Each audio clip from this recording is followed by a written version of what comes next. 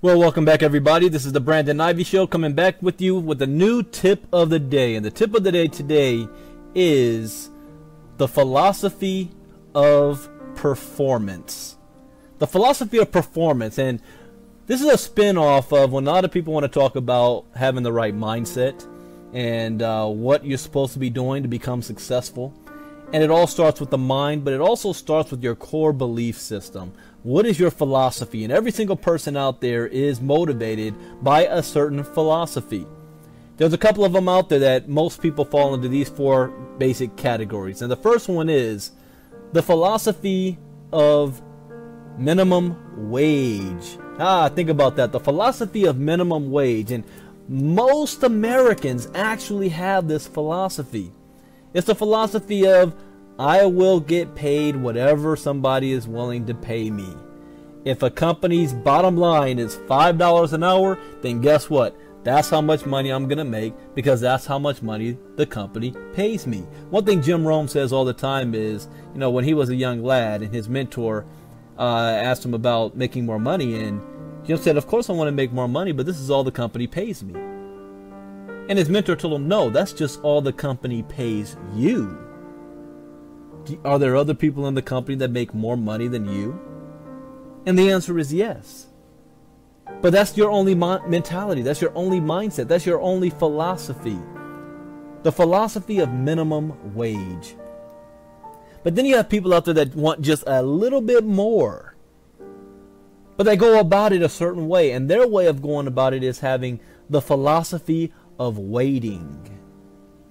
The philosophy of waiting, where I will wait my turn. My time will come one day. Where if I just continue doing what I'm doing, eventually I'm going to get a raise from $5 an hour to $6 an hour. Maybe when my next yearly review comes around, I get a raise every year of that 2%. Problem is, how long is it going to take you to start to move up the ranks if you're waiting for somebody to give you something? Sadly, there are many people out there that have the philosophy of waiting. Then you have those who are a little bit more aggressive, and they have the philosophy of demand. They demand something. They feel it's almost entitlement. I demand that you pay me more. And they go about doing it a different way, their own certain way. And their way is, how about we create a strike force, a union, that if we band together, we can demand the company will pay us more money. Not because we're doing anything extra special, but because we demand for it to happen. We demand the federal government to protect us. We demand to have Social Security, a retirement. We demand to have health care. So you have those individuals. The philosophy of demand. Let me tell you where 99% of rich people operate. It's called the philosophy of performance. The philosophy of production. One thing my grandfather always taught me, and my father, is that if you're going to be a janitor, you be the best janitor you can possibly be. If you're going to be a street sweeper, you be the best street sweeper you possibly could be. Wallace D. Waddell states that success is not in doing certain things, but doing things in a certain way. Everybody is matched with the same 24 hours in a day. Everybody has the same opportunities as everybody else. But what one person does with that time and how they approach that time may be completely different than a different individual, which is why they get certain results. Success is doing things in a certain way, not doing certain things. See, the philosophy of performance basically means no matter what it is that you're doing, work as hard as you possibly can. Become the best you could possibly be. Better yet, what Jim Rohn also says is work harder than what they're actually paying you for. Do more than what you're getting paid for. See, unions don't like that concept. Do more than what I'm getting paid for? You realize most companies that survive, most companies that thrive, they thrive because they provide more in value than they ask for in cost. By doing so, you make yourself more valuable to whoever or whatever it is you're performing for. If you're on a 9-to-5 job and you're putting in more work than you're actually getting paid for, who do you think the company is going to notice? Who becomes more valuable to the company? If you're an athlete and you perform more than what you're being paid for, the next time your contract comes around, guess what's going to happen? You're now more valuable. One thing Jim Rome also says, and yes, I am a big follower of Jim Rome, is work on yourself harder than you work on your job. Work on yourself harder than you work on your job. There's only one other philosophy out there that can yield you good results, but ultimately will be your downfall.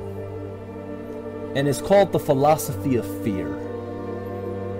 The philosophy of fear, and many people have this.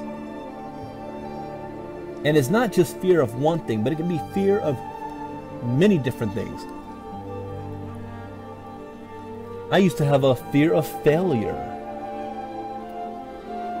My greatest fears was not being successful.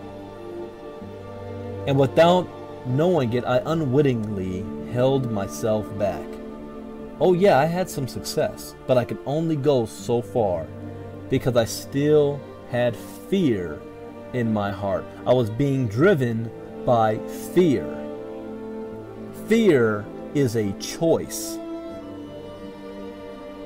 It is a choice that you can choose not to have. People have fear of public speaking, fear of failure, fear of success, fear of rejection. How about this one? Fear of poverty. Fear of poverty will always keep you in some form of poverty. I know people who make $10,000 a month and they have fear of poverty, but they have so much potential that if they let that fear go, they would be making 6 figures a month. Because you making $10,000 a month is poverty level to somebody that makes 6 figures a month. I remember in my ACN days listening to a training given by Tony Kupas. And Tony Kupas said, I can't believe there's people out there that only make $10,000 a week. I can't imagine living on just $10,000 a week. Now this is all relative, because to most people, $10,000 a week means you're rich. But to somebody like Tony Kupas, $10,000 a week means you're poor. Your fear will always have a limit and a cap on how far you can grow. As a God-fearing man, I fear nobody, I fear no man, I fear no circumstances. I always give it to the Almighty. It's in His hands, because I have the faith and belief that everything will happen. Because when you have fear of something, you're also afraid to take risks, because you're more concerned with what you may lose than what you're possibly going to gain. Having the philosophy of fear also allows you to point blame at everybody else instead of ever taking responsibility for your own actions. And I used to do this all the time. It was somebody else's fault. This person didn't do what they were supposed to do. That person didn't do what they said they were going to do. The company let me down. Customer service wasn't good enough. I quit. See, When you have the philosophy of performance, you take matters in your own hands. It doesn't matter what anybody else does. It doesn't matter what your family says. It doesn't matter what society says. It doesn't matter what the economy says. It doesn't matter what the news has to say. It doesn't matter what your best friends and lovers and wives and husbands have to say. It doesn't matter who quits on you. It doesn't matter if a company lets you down. It doesn't matter if things don't go according to plan, because things will never go according to plan. What matters is what you do and how you respond to any issue that happens in your life. That is the most important thing. Because when you have the philosophy of performance, you will become successful in anything that you do. Anything. You take responsibility for things that happen in your life. See, by having the philosophy of welfare, the philosophy of minimum wage, the philosophy of fear, the philosophy of demand, the philosophy of waiting, I am putting my future in the hands of somebody else. And I will never be number one priority for somebody else besides God. So to make myself the priority, philosophy of performance is what guides me. Nobody can take away my work ethic. Nobody can take away my desire. Nobody could take away how hard and how many hours I'm willing to put into something. People ask me, how many hours should I work a week, Brandon, for my business? That's a trick question to me. It's when the job gets done. If that means I need to stay up to 3 a.m., I'm up at 3 a.m. If that means I need to talk to 1,000 people, I'm not going to quit because 5 people said no. I haven't reached 1,000 yet. I will never let my future be in the hands of somebody else. And somebody please slap me if the day ever comes where I blame any failure or setback I have on somebody else. That is all irrelevant. That is all to be expected. That's what's called life. But the one thing you will always have 100% control on is your performance, your production. The most reliable hand is the one at the end of your own wrist. And if you can't rely on yourself, how in the world do you think you're going to be able to rely on somebody else?